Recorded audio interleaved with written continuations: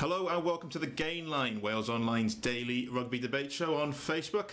I'm Ben James. I'm joined by Simon Thomas. I'm back in the hot seat after a few days of John Dole. Missed you. Well, I'm very glad to hear it. And we've, well, feels like I was never away because we've got plenty of topics to discuss, haven't we? Wales have announced their team, so have Australia. Plus, I know your favourite talking point of the minute is going to be on the agenda, which is referees. Oh my word. But we'll start with some nice positives. We'll start with the Wales team. No real surprises, is there? No, we're still wide awake, by the way, despite our 4 o'clock start this morning. We've been propping up our eyes with the old matchsticks. We're still going strong, lots of coffee, and we've had the Wales team. No surprise, I think most people expected it to be same again. It was interesting, though, to hear Warren Gatland saying that they give quite a bit of thought and a lot of debate to the back row situation, and in particular whether Ross Moriarty should come back into the starting lineup. Clearly, you know, Ross played a big part during the Six Nations Grand Slam and is a big game player. Was on the bench for the opening game against Georgia, and they've looked at it and considered him coming in. I guess it would most realistically have been at number 8, with Josh Navidi moving to 6 and perhaps Aaron Wainwright moving down to the bench, you know, because Aaron perhaps wasn't quite as so prominent against Georgia, and it makes you realise he's still very young and still learning his trade in international, only just turned 22. But in the end, they've decided to stick with the same back row, with Moriarty again on the bench, and Gatland's attitude basically seemed to be, well, you know, nobody really deserves to be dropped. It'd be unfair to drop anyone and give this winning team another opportunity, obviously for a far tougher challenge. Just a reminder, if you are watching, tuning in, this is the Gain Line, Wales Online's daily debate show. Get your questions in on the comments below for this man here and he will answer them. We've also got a poll running on Facebook, which is, now that we know the teams, who's going to win, and 89% have said Wales, which is word, I say, optimism. Very nice, very nice bit of optimism. You know, a couple of comments on there. Damien McCarthy, rather. If we can get to the breakdown first, we will win. Like, lovely bit of optimism, isn't it? Well, yes, it does help to get there first, doesn't it? I suppose that is. You look at the Australia team, you know, the forwards and the breakdown area, we knew that what it was going to be. It's the back line. Yeah, well, we touched on the team, and just to say that the pack is the same. The changes that they've made, 4 of them are all behind the scrum. They've got new halfbacks in Genia and Bernard Foley, and there was one enforced change, obviously. Much talked about Reece Hodge, suspended, so you've got the veteran, 35-year-old, I think he is now, Adam Ashley Cooper coming on the wing, and Curtly Beale has dropped out of the side. Ben Petty has come in, you know, at fullback. What do we make of the changes? Well, I think certainly Foley. Gatland himself has said today that his inclusion ahead of Christian Laifano suggests to Gatland that Australia are going to play more of a kicking game, because he probably is their best tactical kicker. Also, you know, could have creative presence with ball in hand, but he's been out of favour in the Australian setup for a little while. So that, and he wasn't in the 23 even for their opening game against Fiji. So he's like leapfrogged back into the side. Genia is less of a surprise because he came off the bench against Fiji when they were in a tricky situation, and really sort of took the game by control, brought much more of a sort of calm head to proceedings. Huge experience, of course, over 100 caps, and he was expected to come in. And Beale dropping out is an interesting because Beale's one of the, you know, Australia's most dangerous attackers, but they seem to have gone for a player with more ability and more security under the high ball, which perhaps is seen as a slight weakness for a Beale. And with Dan Biggar's kick and reclaim kicking strategy, you can see why they've done that. But as we always say, they can tinker with the backs as much as they want. But I still maintain that it's going to be one up front, because you look at Australia's strengths as demonstrated this year, and especially then against Fiji. It was the scrum, the driving line out. Wales' scrums have problems sometimes this season, so you fear possibly them getting some set piece superiority there, and you can also potentially see them getting a breakdown dominance, because they've got one of the best practitioners in the world. I know I bang on a lot about, but I'm a huge fan of David Pocock, and if he's anything like at his best on the weekend, he's just an immovable object over the ball, and it's going to be a challenge for Wales. So yeah, it's a strong Australian team, but then it's a strong Wales team, and I'm just really looking forward to it. We talked about the personnel, but we've got a number of questions coming in about sort of the game plan and the tactics. Richard Needs wants to know how we'll play. Should we run at Foley rather than kick in? And Steve Lewis asks, what sort of game plan should we employ in Sunday? Offensive or defensive, and hopefully take our chances? Well, to run at Foley, you'd have to find him, and they have been known in the past on opposition balls to move him out of the sort of firing line to fly off to wing or even into the backfield. So you'll have to seek him out first.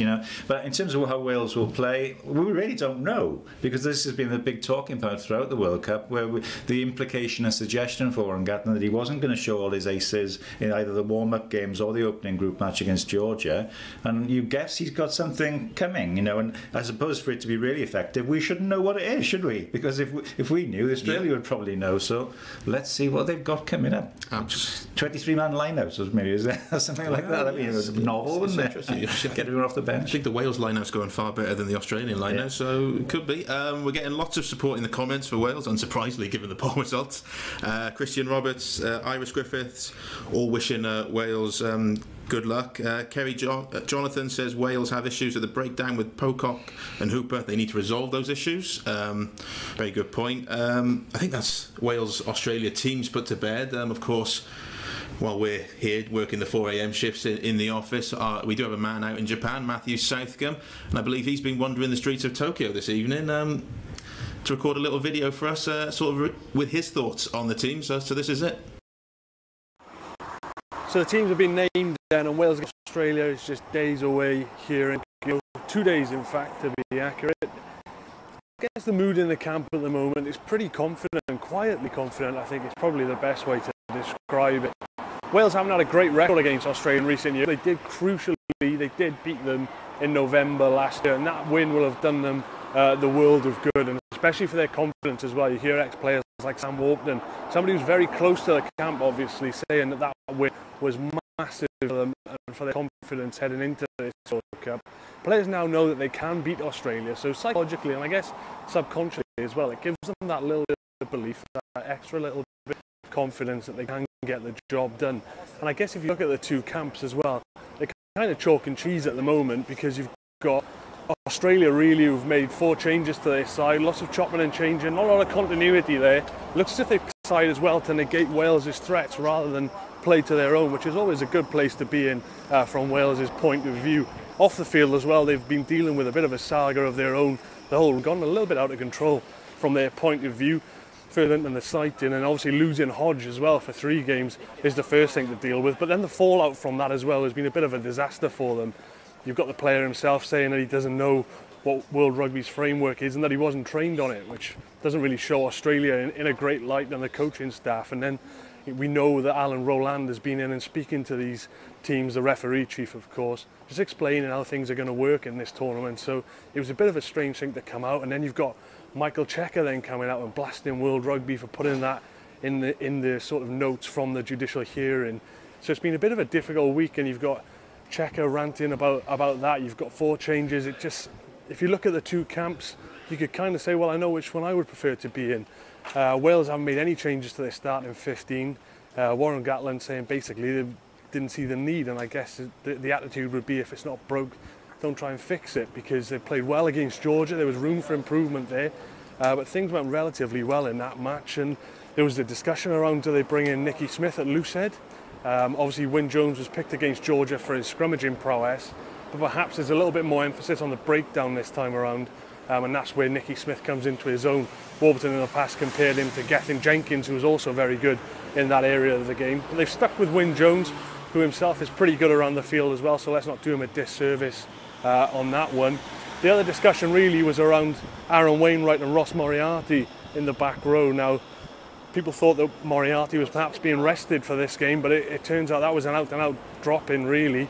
And Wainwright, I guess it wouldn't have been fair to drop him. He didn't do anything wrong against Georgia, and he just continues to impress. Now, this is definitely the biggest test that he's ever played in. You know, we're at the World Cup now. Warren Gatland pretty much admitted that this was the biggest test for Aaron Wainwright so far, but all the signs have been good. You know, he's never let Wales down. He's always impressed, and he continues to do that. And you know, we've been told in the press conference today that there's been a bit of edge in training. Sounds like things have been a little bit spicy. Warren Gatland saying that a few of the guys who weren't selected were disappointed with that team news and were keen to make a statement. So there's been a bit of bloodshed. It sounds like things have got a bit edgy, and you know, it doesn't take Sherlock Holmes to figure out which players he's referring to, but we won't cast any aspersions on that one. But it's good to have that little edge in training as well, because at the end of the day, this is a test match. You want the players pushing each other. It's a huge game on the weekend, on Sunday, because whilst it's probably not do or die, when this Wales team gets on a roll, and we've seen it before in Grand Slams and in previous World Cups, when they get confident, when they get that momentum, and when they get on a roll, a win like this could really lead to something special. And not only that, it does put them in the more favourable half of the draw as well, assuming the other groups go the way that you think they're going to go. So it's all building up quite nicely, really, and it's almost time for the game, which can't come quick enough now, really, for the fans, the players and the journalists, to be honest with you. We've got the captain's run tomorrow here in Tokyo, and then we'll have the game on Sunday. And of course, you can follow everything that happens between now and then and during the game on Wales Online. So that's Matthew Southcombe's views from Japan. Nice to see him wandering around the block, no doubt looking for a Greg's. Or a sushi Greg's. I think he's tried some octopus, and I think he enjoyed it. So we'll see how he's getting on with the culinary senses later in the trip.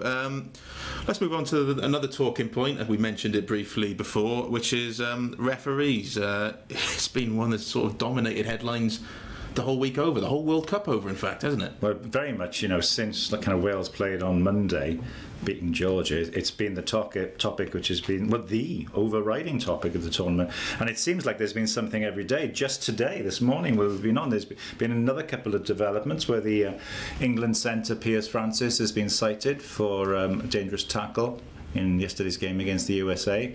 And also from that game, also remember, it was the first red card of the tournament yesterday, John Quill, and now he quite quickly has had his disciplinary hearing, and he's been suspended for 3 weeks, which has provoked a bit of a reaction, because some people questioning that it's the same punishment that was given, the same sanction that was given to Rhys Hodge and Ray Lilo. A lot of people feeling that Quill's direct shoulder to the head, pretty blatant, pretty much a cheap shot really, has had the same punishment. So that's again added another level of confusion and queries. So people thinking it was quite lenient, So every day is a giving day for us journalists in terms of the incident. But I mean, in all seriousness, it hasn't been a great opening really to the tournament in terms of the officiating. We went into the World Cup. This is going to be the stage to make it absolutely crystal clear all the work that's been done over the last couple of years in terms of reducing collisions to the head, brain injuries by bringing the height of the tackle down, clear messages, unequivocal framework. Well, it's just not worked, because what we've had, unfortunately, is a series of incidents where players have not been red carded on the pitch, and yet those players have subsequently been cited, which essentially means it's deemed a red card offence, and we've had 2 of them banned. So, it's one thing pundits and players, as we've heard, not quite understanding the framework, and the public, and fans. But when you have the match officials, you should know them inside out, still seemingly not able to implement them correctly, it really does muddy the waters. And it's a topic that's garnering a lot of questions. I know on your Twitter feed, we got one here from Gavin Collins. The inconsistency of the bans given to players by World Rugby is becoming a farce. Same punishment, 3 matches for Rhys Hodge and Quill. Can anything be done about the inconsistency of the bans being given out? Well, the ironic thing is they're actually very consistent. They're all getting 3 weeks. It seems to be the standard procedure, doesn't it? I must admit, they talk about entry points, so mid-entry point, low entry point. I was surprised that Quill was deemed in the same entry point, i.e. so starting point of 6 weeks. And of course then you always get this other thing which enrages a lot of people, where you see the player almost every time gets his punishment halved from the 6 weeks to 3 weeks. But I think the phrase is good character, isn't it? And I want one day to see a disciplinary report that says he didn't give it, he had very bad character, that man, he certainly didn't have any mitigating factors, not bringing the right biscuits in or something like that. That's the age old one, isn't it? Not bringing the right biscuits. Honestly, yeah, as I say, every day a giving day in this story. Absolutely. We'll take one more quick question on this. Farrell didn't get a HIA. And if it's a red card, it's a hit to the head. Yeah. So I mean, it's a very valid. Why is this not? I don't know the answer. I have to be honest. A very valid point, because the point is that if it's deemed clearly, and everyone can see with their eye, that it was a direct shoulder to the head, that's what the referee described it as. You would think. I mean, in cricket now we have a situation where any hit on the helmet has to be treatment looked at, or a player having medical treatment, and we talk a lot about the scrutiny of this in World Rugby now, and yet there's no HIA, for Farrell and his other incidents where they've been bangs to the head hasn't happened as well. So yeah, that's another aspect they've got to look at, really, isn't it? So it's a good question. Okay, we're still getting lots of support for Wales in the comments. Arwen Thomas flying out tonight, will be there on Sunday. Oh, lucky boy. Fantastic. Oh. Beryl Perman, 84, and she'll be running every yard for the Wales team. Brilliant stuff. Leslie Watkins, an Australian, but when Wales plays, it's always going to be a tight call, no doubt about that. Yeah. Paul Ricketts is watching from South Africa. He expects Wales to win by 12. That's a nice, bold prediction. It's very bold. And Nick Larder, the Aussies have strengthened their side, but I don't think they are strong enough. One final question. Well, you go a bit Derek Brockway on this one, as opposed to... I can't think of a rugby player. Derek Winnell. There we go. There's a Derek. Save. Gareth Davis. Didn't know where I was going with that segue then. Any idea what the weather conditions are going to be like? I suppose. No. I don't. No, but I'm sorry, I have not looked up my Tokyo weather forecast. I can't even tell what it's going to be like. I went out today without a Mac on, got soaked. That shows what I know about the weather. It's just as good as my score predictions. To be fair, we did all those pieces about Toyota having a roof that didn't work for the storm, and it never came. So you can never trust the weather. That's one thing we can be certain of. But that's it for today's Game Line. We'll be back again tomorrow at the same time with all the build-up to Wales-Australia. But until then, catch everything on Wales Online.